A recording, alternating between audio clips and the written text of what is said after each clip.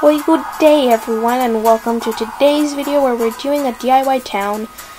So without further ado, let's get started. First, you're going to need all of these materials that you can see on your screen currently.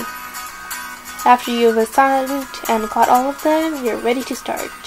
Start off by making all the buildings. We did all of our buildings with using styrofoam and covering it in construction paper.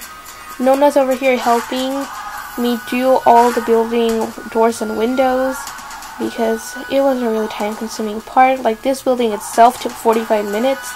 Imagine timesing it by, I don't know, like 15 or 17. I think it was 18 more buildings, I'm not sure. It was some thing around there. Some number around there. So in case if you're wondering about the funny names, this is actually a math project and we're supposed to use math terms to name the buildings. Up next, we're drawing the map. This is pretty self-explanatory. You draw the map however you like. After the map was drawn, I took some silver metallic electric tape and I am basically cutting it out and making all the roads.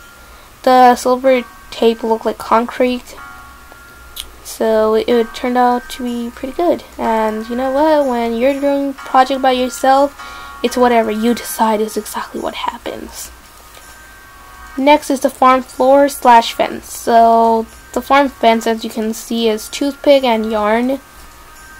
Yeah, there's really nothing that I can explain here. Just see.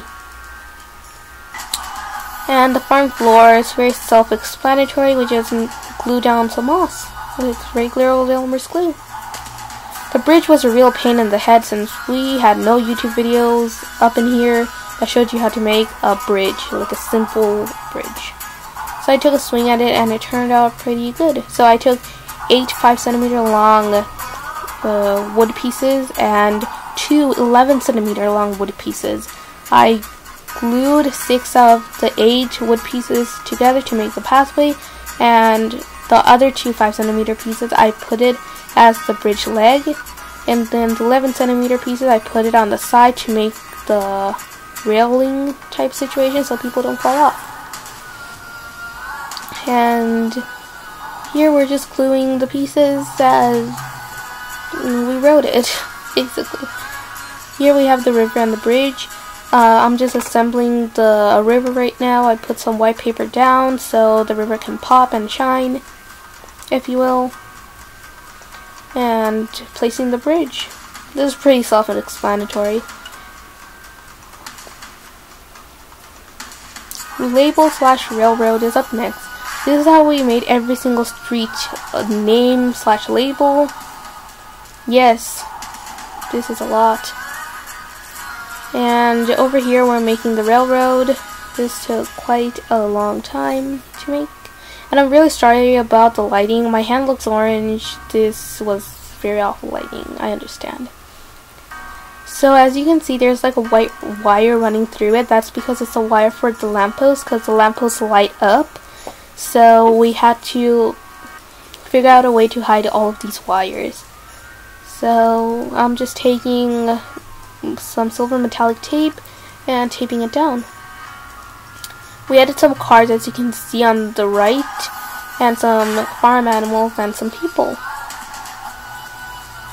So yeah, here is how one of the buildings look like. Yeah, these are just some views. We added also a church because that's like a necessity in a town. Like, a town has to have some place like a church.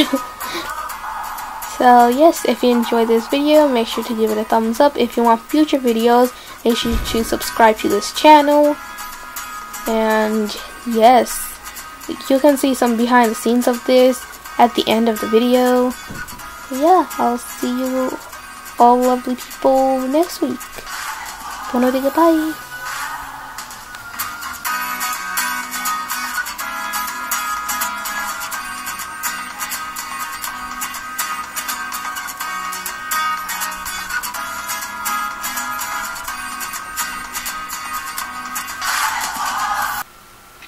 Gorgia Zoider, isn't it, guys?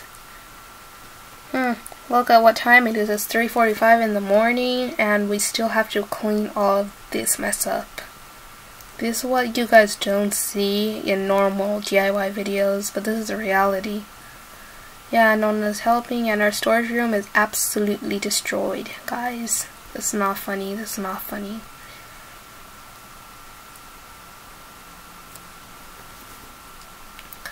Yeah, today is the day that we have to turn it in, and it's 3:31 in the morning and I have to wake up 3 hours from now. And I'm still not done filming.